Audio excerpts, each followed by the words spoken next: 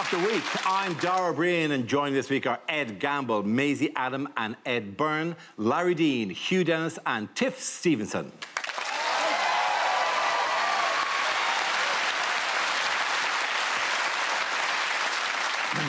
We start with our round called If This Is the Answer, What is the Question? On the board are 6 categories. Maisie, which category would you like?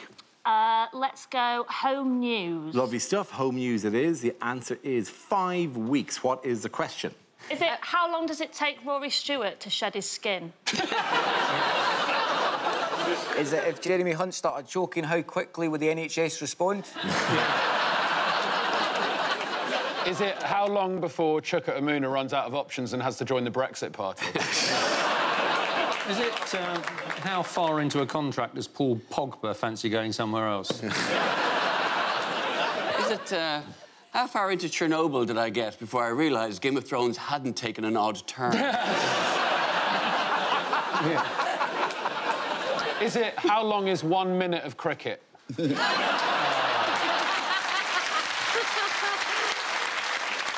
If I say I'm running 5 minutes late, how late am I actually running?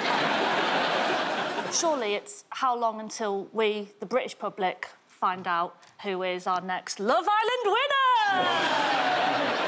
My money's on you. Right. I can't believe you are new to this show and you're already roasting me. You know how I feel. Is it how long a senator from Alabama or Georgia thinks it takes a woman to realise she's pregnant? Is it for how long did I lie to my driving instructor that I'd failed my test because I loved him and I wanted to keep seeing him? That makes some truth into this show. That is like a Richard Curtis movie waiting to happen. Don't need the sex, just the love. Oh, L for love. Oh, this writes itself. Is it how long after I pump you can you walk again? OK, all right. We had established a charming and whimsical note in the show, right? L for Love, and the sequel, L for Love 2. Is it how would I ask for 5 wigs in a French wig shop? Yeah. I like that. You wouldn't even say 5 weeks. No. 5 weeks. 5 weeks. Would you go in dressed as the police officer from Hello, Hello? I would like a 5 weeks. Does anyone have the correct answer? Is it how long is the Tory leadership contest? That is absolutely right. Thank you very, very much. Yes. The question I was looking for was, how long until the UK has a new Prime Minister? The Conservative Party leadership race is hotting up. Is expected to conclude by Monday, the 22nd of July. The good news is that you don't have to watch it day by day, because the BBC have now released it on iPlayer as a box set.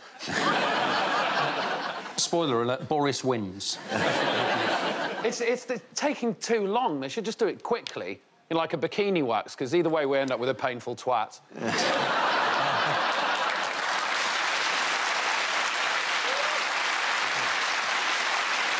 This is the Channel 4 debate, which was on last Saturday, and the empty podium, which is left for Johnson, who didn't turn up. They should have done it like they do on Match of the Day. It should have been a virtual Boris. He just walked down to the middle and folds his arms like that. And then Alan Shearer discusses his policies. That would be fantastic. It was his excuse, though. He said, oh, Boris says, oh, there's too much blue-on-blue action. In Scotland, it's so cold, we just call that dogging.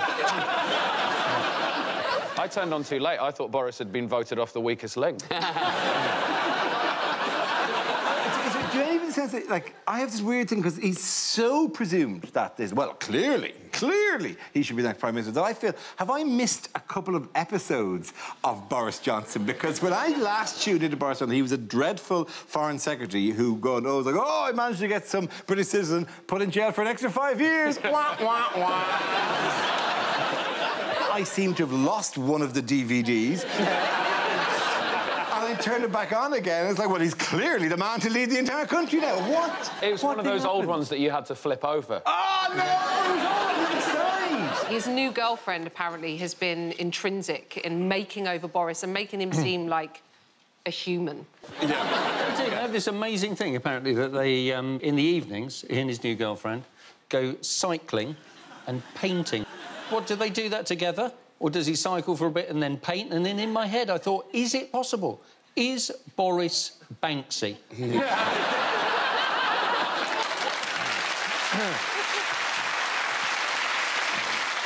They're making a lot of this whole makeover that Boris has had because he looks a lot smarter. Like suddenly getting yourself a nice haircut is going to change your career. Have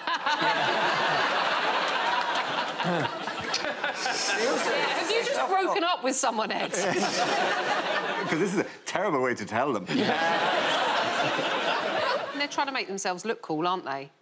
I've never wanted to do drugs less than when Gove and Boris and Hunt came out and said they'd done them. I reckon for millennials, this must be like their Zammo moment from Grange Hill. This is a massive cautionary tale that end drug use in this country forever. Yeah, it's Picture just... of Michael Gove going, I've left something for you.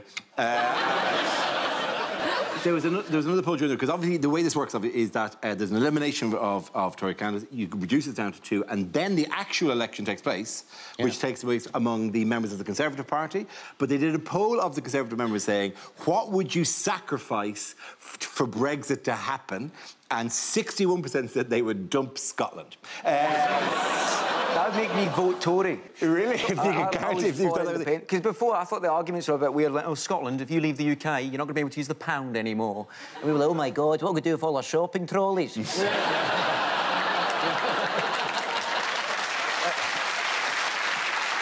Totally. I usually vote for the Green Party. I didn't in the last election, though, because it was important. But,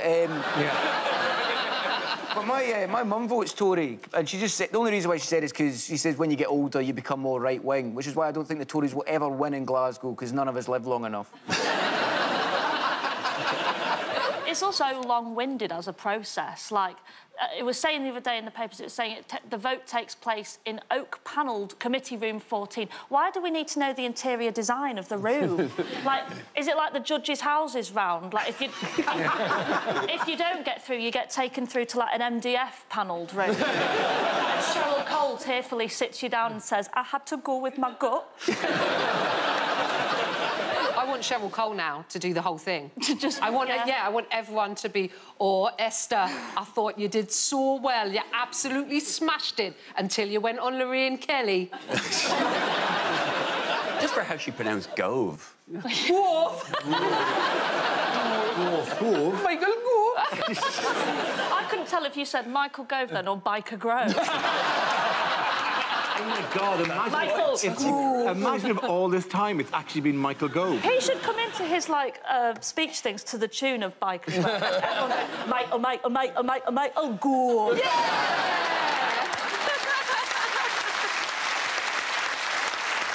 I've actually wrote that. Meanwhile, what brought Argentina and Uruguay to a standstill over the weekend? Maradona dick pic. Not that. The South American Human Statue Championships? No. Anyone know? Yeah, they've had a massive power outage. How massive was the power outage? It affected 10 million people, I think.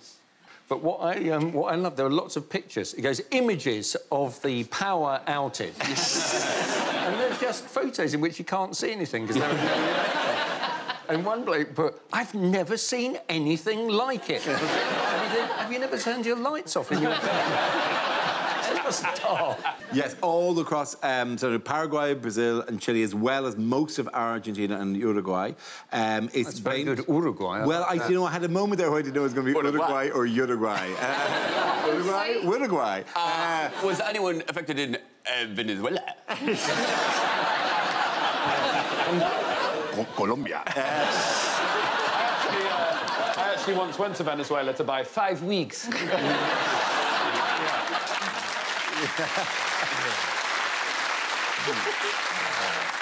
We cannot send you the weeks, senor. We do not know where the weeks are. We're good for the weeks with your hands. Will this week do you, sir? That feels like a good week. wigs got in the dark in Central America. It makes no sense. It's just me now, isn't it? It's just me. I'm just on my own thing now. I'm on my own. I'm very happy here. Hola, ¿qué tal, señor? Sí. Which of my wigs would you like? Okay. This is, by the way... This is just the relief at not having to talk about the Conservative Party election for 5 minutes. Plus the fact that we can be as offensive as you want about people in South America. They can't see, they've no electricity. I think, Jamie, I thought this would be a perfect time for South America to mess with Trump, because since it's all dark, they could all hide, and then when the lights come back up, just leave a note there saying, got dark, so we've headed north. It'd also be the perfect time for the Falkland Islands to invade Argentina. Argentina eventually wake up and there's a penguin on the end of the bed. Just staring with its penguin eyes. They're like a doll's eyes. Staring at you, staring and then waddling away. OK, at the end of that, the points go to Tiff, you and Larry. Now we play a round called Finding Tory. This game involves Maisie Adam and Larry Dean, so if you could make your way to the performance area, please. This round is a stand-up challenge. I launch the wheel of news, and wherever it chooses to stop, one of our performers must step forward and talk about that subject. OK, here we go. Let's spin the wheel. The first subject is going out. What's coming out? Maisie. I love going out. Proper love it. Total slave to the sesh. Oh, massive slave to the sesh. I love going out, but as you've probably noticed, I'm quite tall. And people always say to me, they say, oh, Maisie, it must be lovely being tall and being a woman with long legs. You can model. Can I?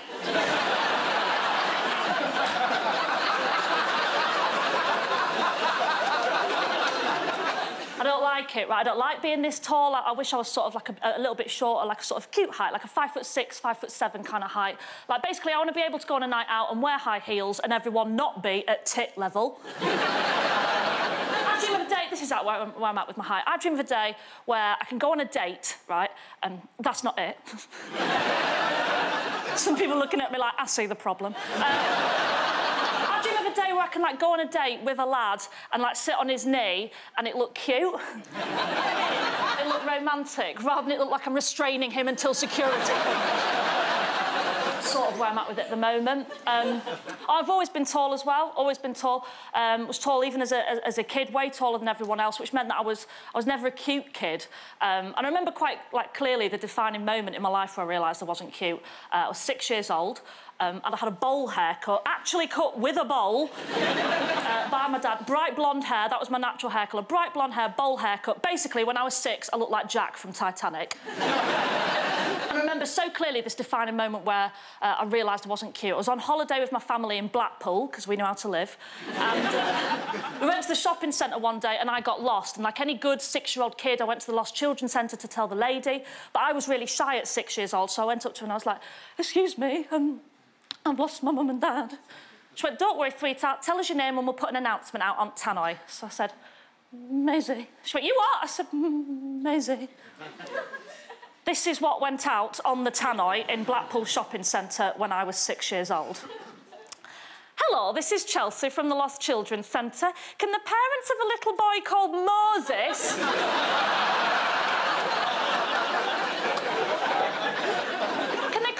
him, please. He's wearing a Spice Girls T-shirt and leopard print trousers. Thank you. Thank you very much. That leaves us with Larry. Let's see what your topic is. Let's spin the wheel. And the topic is confidence. There you go. I'm not a very confident person. I think it's because I was a virgin until I was 23. That's too long. That's way too long. I genuinely think this, right? You know there's a minimum age you can have sex at? I think there should be a maximum age you have to have sex by. If you're 20 and you've not lost your virginity, the government should get involved. Because sex is like chicken pox. If you don't get it when you're a bit younger, it is going to scar you in later life. Because I've got no confidence, even in the way I look, right? Because I've got body dysmorphia. Like, body dysmorphia, if you don't know, is like the way that you see me is not the same way I see myself, right? So you're looking at me, and you probably see a skinny, white guy. A lot of the times I look at my reflection, I see a fat Chinese lady. And she usually says to me, go away and stop looking through my window.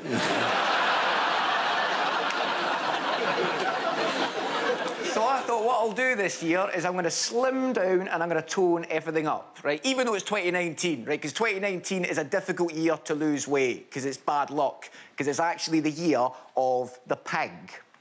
I know that because my reflection told me.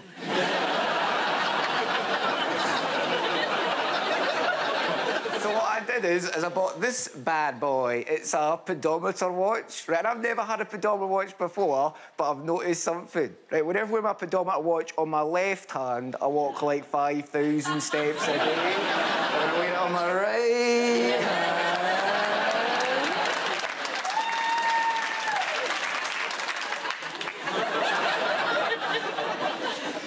I get jizz on it. Thank you very much, Dean. Points at the end of that round go to Maisie Adam.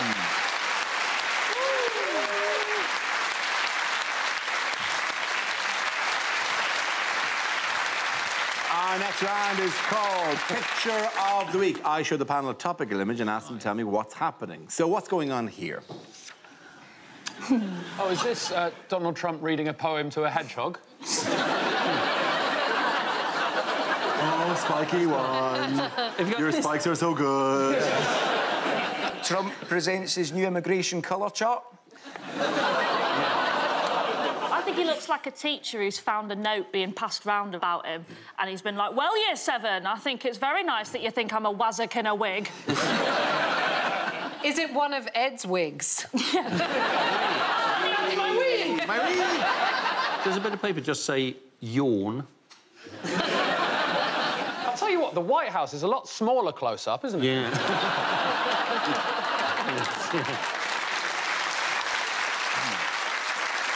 Is it Trump holds tiny piece of paper in order to make his hands look bigger? Is this a YouTube tutorial on how to origami a white hood?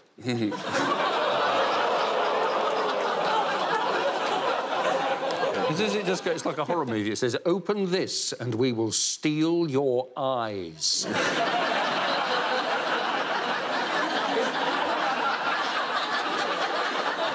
Trump wins ticket to Wonka Factory. Do you want to know what it really is? Yeah, go on. What is this? OK.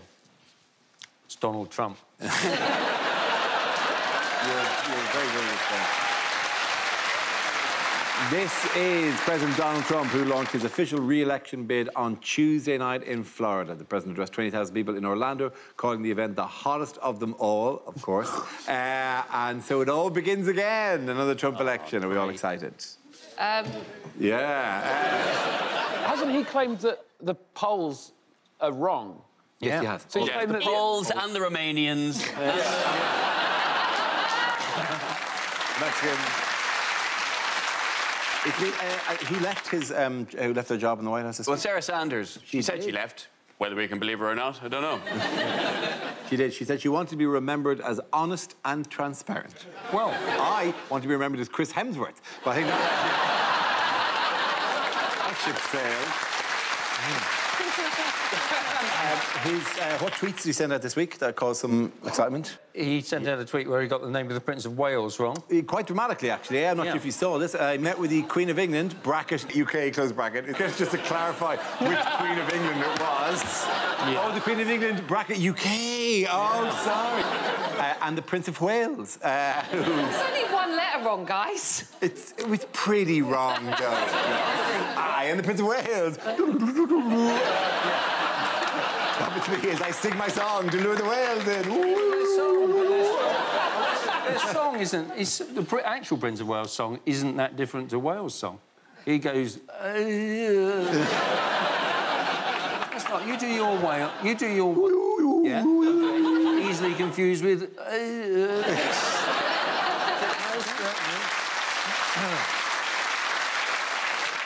But even at the start, I'm even talked to foreign governments. Even the fact no, they literally are. They don't. They are foreign governments. Foreign governments, so-called foreign governments. Yeah. I like that everything is everything. Like a teenage girl, like, oh my God, we talked about everything. First we did makeup, then we did boys, then we talked about marine life and the whales. Well, he didn't just meet the Prince of Wales, he also met Prince William. Sorry, Free Willy. You're right, he shouldn't be, like, it was an easy mistake. He shouldn't be publicly shamed for it, shamooed for it. It wasn't on porpoise. No. No. I will accept shamu. I am rejecting porpoise. The Prince of Wales with an H is a better nickname for Prince Philip, if you think about it, because he's grey, he's endangered, and he can't drive for shit. As we know, that's the defining feature of a whale. It's the ability to drive. No, your blind spot! Your blind spot!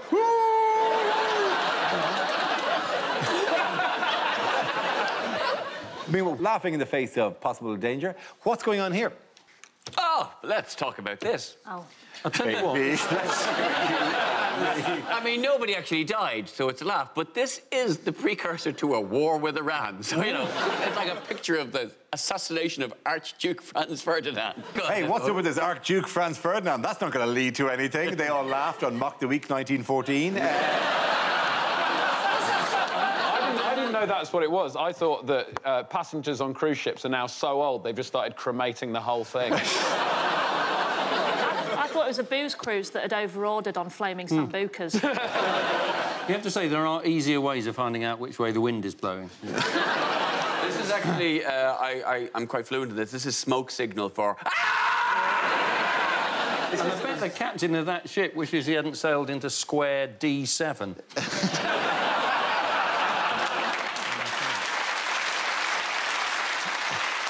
There's only one explanation for this. Richard Hammond on a pedalo. Can whoever's singing My Heart Will Go On please shut the fuck up? This is an oil tanker, one of two in the Middle East that were attacked last week. The President Trump said that it was Iran who did it. Is it not true, though, that the big debate here is because Jeremy Corbyn hasn't accepted the evidence? Yes. Is that right? Well, I don't think it's the... I mean, I think there's... the big debate here, maybe, about it is, yeah. Yeah, so he hasn't... Yeah, not there. Clearly not in Iran and Saudi Arabia. I'm sure on the boat... Jeremy Corbyn. On the boat, as the thing exploded, they weren't going, I hope Jeremy Corbyn accepts the evidence! I'm not leaving the boat until Corbyn makes a statement. Yeah. Is this Jeremy's approach to finding out about who... Just knock on the... Where were you on that tanker? Funny if he opened it, there's a guy just dripping in oil going, oh, funny you should mention that. I'm looking at this picture and I feel like he's walked me home and I'm like, I can get myself in, thank you. OK, at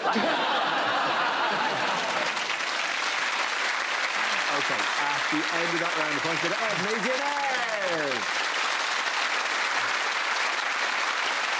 Now we come to scenes we'd like to see, so if everyone can make the way over to the performance area, please. I'll read out this week's topics and we'll see what our panellists can come up with. OK, here we go.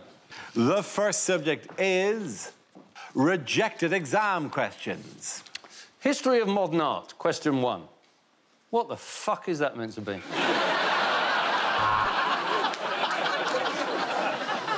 No deal Brexit technology. Using only a battery and a dead rat, create a solar panel to heat your last tin of beans. If you have 2 lanes of equal length, how long is it until you can run for Prime Minister?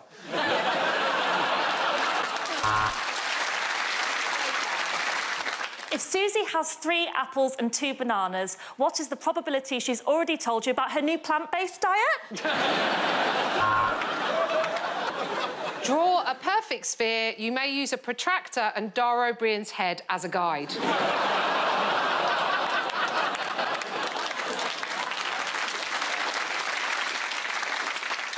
Political science. Boris Johnson is set to be the next Prime Minister of Great Britain. Please explain how without using the term clusterfuck.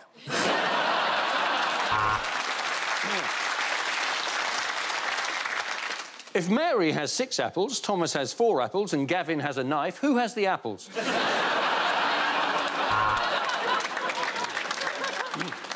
solve X and Y by asking my ex, why? Animal husbandry, question 1. Do you take this sheep to be your lawful wedded husband? A-level statistics, question 1. What percentage of you lot are virgins? If a milkshake is travelling towards a fascist at 30 miles an hour, how funny is that?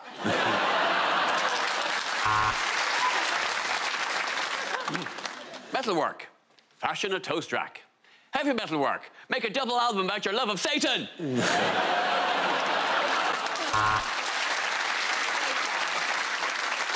Without using the letter C, spell Jeremy Hunt. Chemistry. Do we have it? Because I just feel like there's a bit of a thing between us.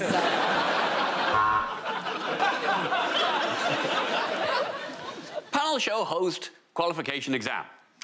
Can you work epoxy buzzer?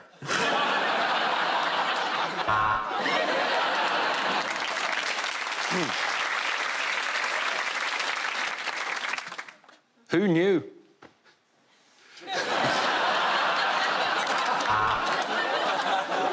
If a boy is bullied at school for 8 hours a day and he has to use comedy as a defence mechanism, who's the real loser now, Neil Johnson?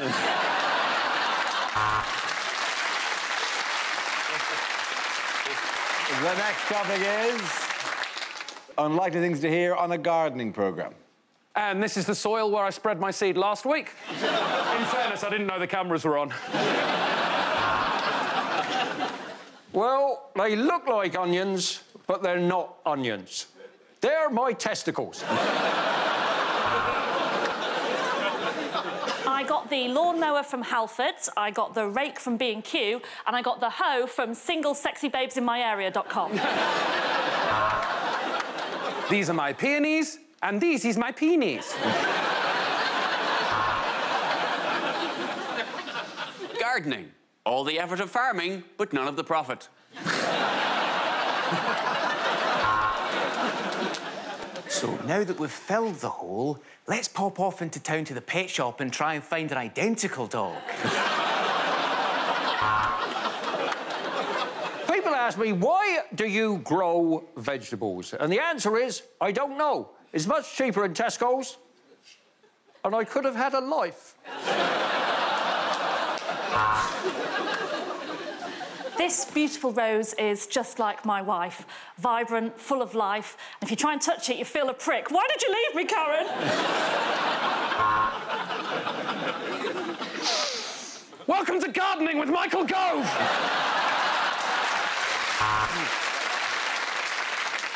As you can see, these blackberries aren't doing very well, and that is because the technology is shit and not compatible with anything. It's great to have a part of your garden that attracts wildlife. Sweet pea. Often overlooked, but shouldn't be, as it could be the first symptom of type 2 diabetes.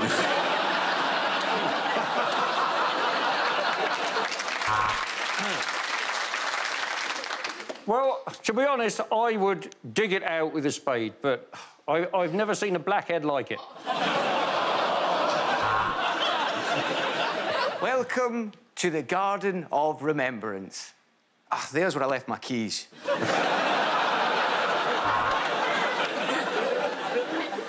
There are hard and fast rules when it comes to laying turf. Sod's law.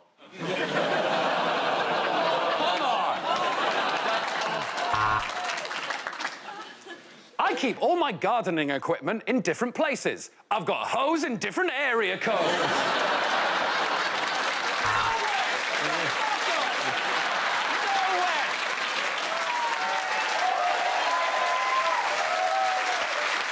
OK, Bullshit! I've got one more. Oh, one more, OK, one more, yeah. There's hard and fast rules when you're laying turf.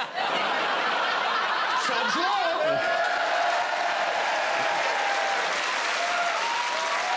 At the end of that round, the points go to Ed, Maisie Adam.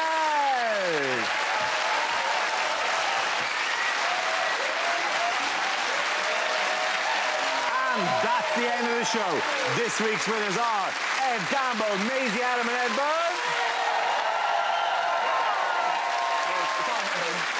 Commiserations to Larry Dean, Hugh and Tiff Stevenson.